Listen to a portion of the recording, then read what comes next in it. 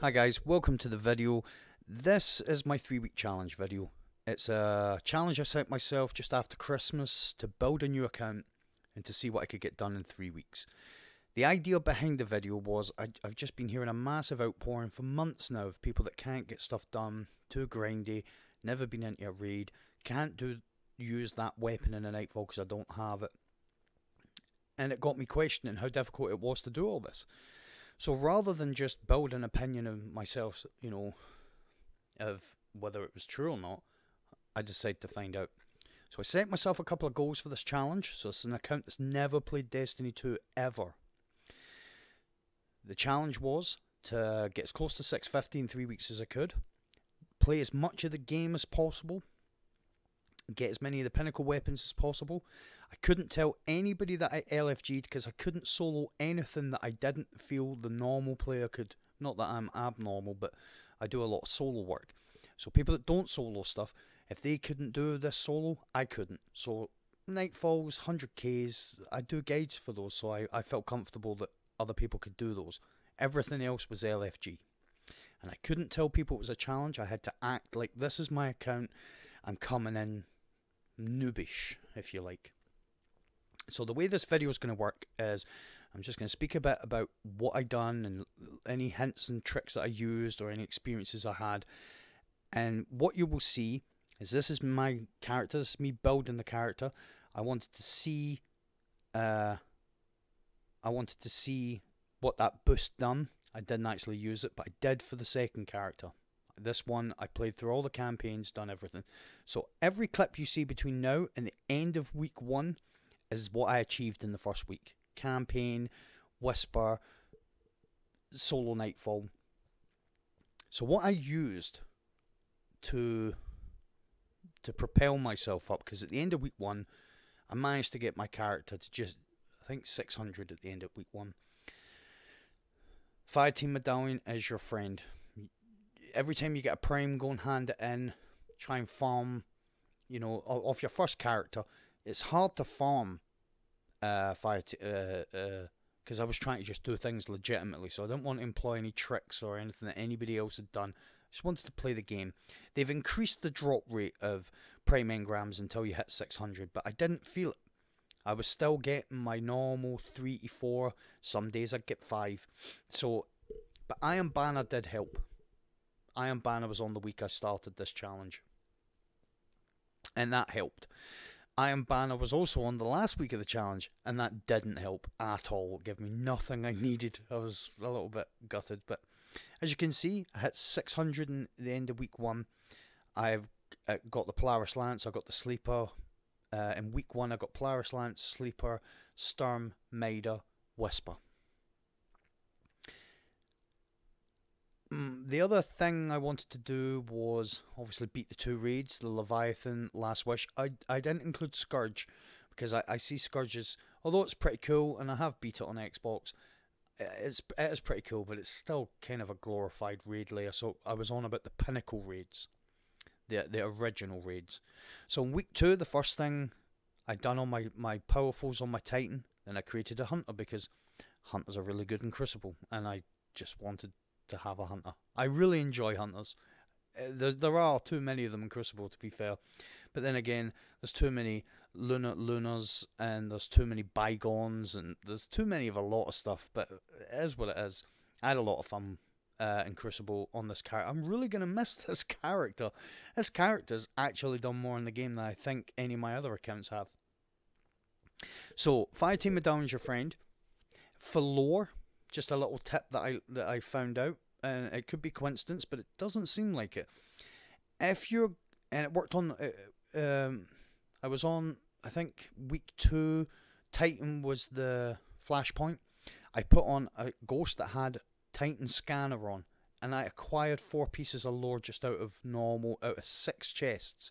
I opened 6 chests, acquired 4 pieces of lore, which were the last 4 pieces that I needed. It was Cade's lore, which is linked to Titan. So I'm not sure if you put a scanner on for Dreaming City or Tangled Shore, whether you would maybe get lore out of the normal chest, but it's definitely worth trying. Week 2, I done my first solo 100k. and I beat a couple of the forges at this point, so I had the hammerhead. I didn't get a good roll on the hammerhead, but I got it, and because of what I was trying to achieve, I didn't actually farm for a better one. This was, I LFG'd a group to do the Malfeasance because I figured it's not something a lot of people are going to be soloing. I did solo on Xbox, and as you can see, I got a really good group who were maybe a bit too chill. Beat all the forges. I beat 3 out of the 4 forges in week 2. I got my Midnight Coup from my very first Leviathan finish, and I think it was week 3 I got end of week 2, start of week 3, I can't remember now, that I got the Eye-Killer shotgun.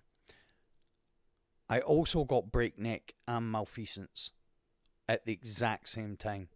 I got my 4-piece invasion kill on my 40th match for the Breakneck, which was amazing actually. It's almost unbelievable. As you can see, this is me collecting both of them.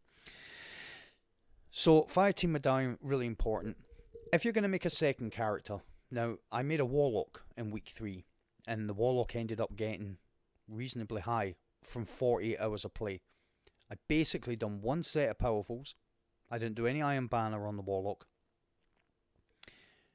So I put the highest weapons I had on the Warlock, and then farmed the Tangled Shore and Dreaming City Lost sectors because the blues drop as high as they can there. Blues will drop anywhere between 15 and 20 power levels below you. So you can keep farming them until you get them at the highest that you can get them. Then do your powerful rewards. Once you do a powerful, it'll raise you 2 or 3 power levels. If you want to be as in-depth as I was, then I went and farmed more armor and raised me up another 2 power levels before I went and done another powerful.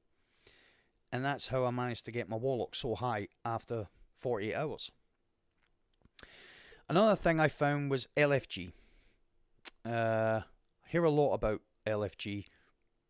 I did have a really bad experience a long time ago with LFG where I joined a group, and as soon as I joined, they asked me what was the shape of Italy, and I said, oh, that's a boot, and they kicked me.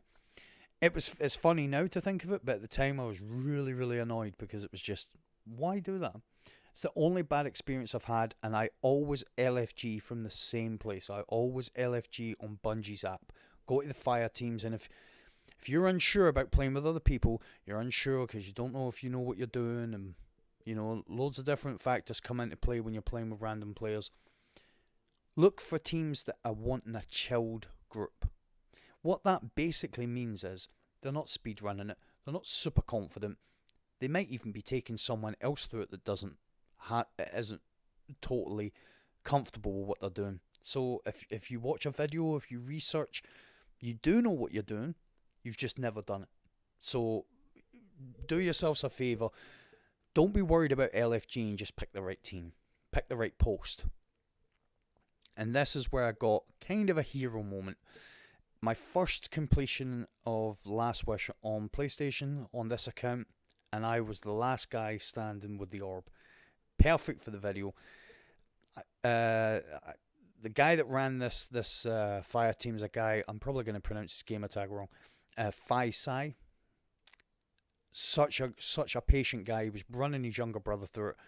The whole team were really cool. We did have one guy who joined because somebody had to leave, and he done it.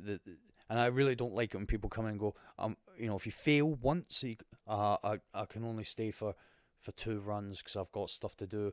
And if you beat it, if it's not the boss, if you beat it, they're there for 2 hours. It's like, what about that thing you had to do? But he just left. He never even said anything. But we got another really cool member in, and we got it done. And the boy Faisai was such a good Sherpa. That's why I'm shouting him out in the video. People like him exist. You're not going to be always thrown into a group of people who are going to be moaning at you if you can't do it, or if if you're struggling. Some people out there will actually teach you. Just pick the right post, know what to do. 10 clears, have emblem. Don't go into those groups if you don't know what you're doing. Even if you've watched the video, because those guys are interested in speedrunning it most of the time. Sometimes they put that and you go in and they haven't done it. They're just looking to get carried. So Another thing I learnt about this is there is a difference between being a solo player and a lone wolf, because I pretty much got everything done that I wanted to get done in 3 weeks. And some people are going to watch this and say that's because, you know, you're a good player or you've done it all, or yeah, but I LFG'd everything.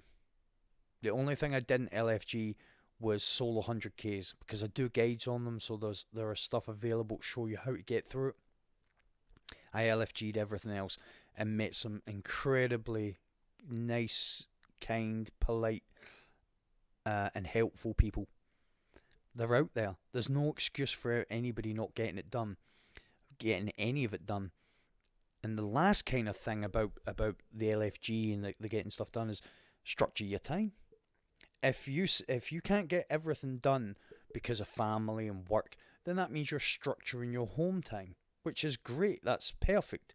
Do the same with the game. I went in with a plan. Every time I went in, I had a goal, and I achieved the goal every day, just about. Do the same. Don't get caught up in that playing for the sake of playing if you have stuff you want to achieve. This is my character screen.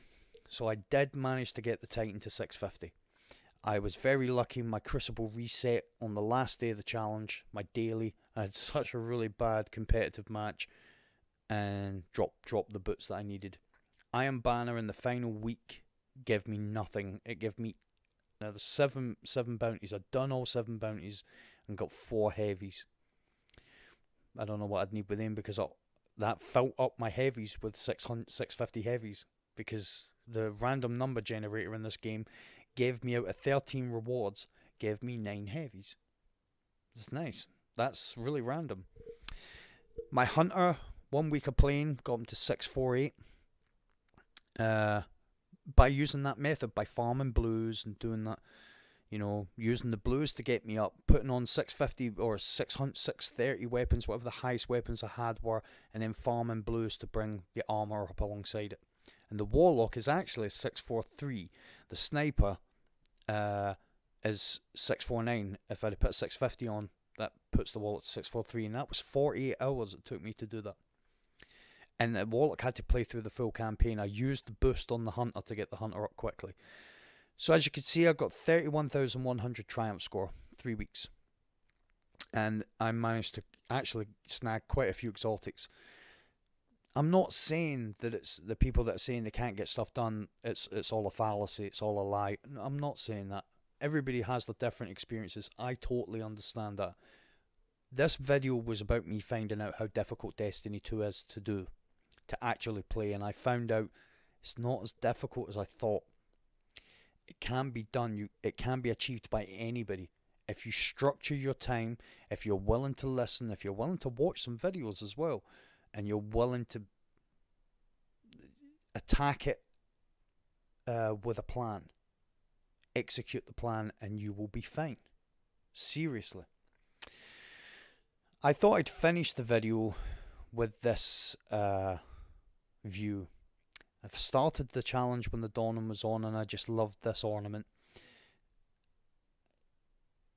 This video, it's kind of rekindled my love for the game, because I was kind of maybe starting to feel a little bit burnt with the game, and I wanted a new challenge. This has definitely reminded me that it's a lot in Destiny to do. Okay, Niobe Labs, a bit of a damp squib. I thought it would be something more than a puzzle that nobody could solve because they hadn't given us the last hint. It's not my thing. Destiny, raid secrets, they're the think tank behind stuff like that. But all in all, when you look at definitely since Warmind, Destiny 2 has been going in a good place. Maybe Black Armory's wandered off the reservation just a bit, but I like the idea of doling out content. I just feel like there's better ways to do it. You know, I feel like the content could have been delivered slightly better. Yeah, make it time gated, but don't just go, there's the Bagusia Forge. Oh yeah, the Jotun now drops randomly from it. A wee quest, nice wee quest for it. Make it a little bit more difficult, same as Le Monarch. Make it a little bit more difficult. But I have a feeling a lot of people are going to leave Destiny in the next couple of months. Content creators, streamers, blah blah blah. With Anthem coming out, I ain't going anywhere. My love for the game is as strong recording this as it was 2014 when I first put it on. And part of that reason, and maybe it's this dawning effect, feeling all festive even though it's coming to the end of January, is you guys. Seeing the growth that my channels went through and seeing the love that I get on the channel is amazing to think that I had 50 subs once and I thought I was the king of the world. Thank you very much for everybody that supported me. There's no words I can say. There's no way I can make you or show you how I feel. It's very humbling. To see that all, might not look a lot to some people, but to me, you guys give me purpose, and I can never thank you enough for that. I will continue to try to deliver informative, friendly, helpful, nice content. The dream is to stream. The dream is to stream. Maybe one day, but until then, guys. Thank you very much for watching. Thank you for supporting me. Thank you for being here for me in 2018. Hopefully 2019 is going to be a massive year for all of us. If you've enjoyed the content, if you want to see more kind of diverse content like this, leave me a comment, let me know. A like would be amazing because I did put a lot of effort into this, but more so, you viewing this is more than enough to steal Bife's line. Thank you very much. I have no more words to say. all the Nightfalls that are out this week, I've already done solo 100Ks on them, so check them out on the channel if you need that. And until the next video, you guys take it easy.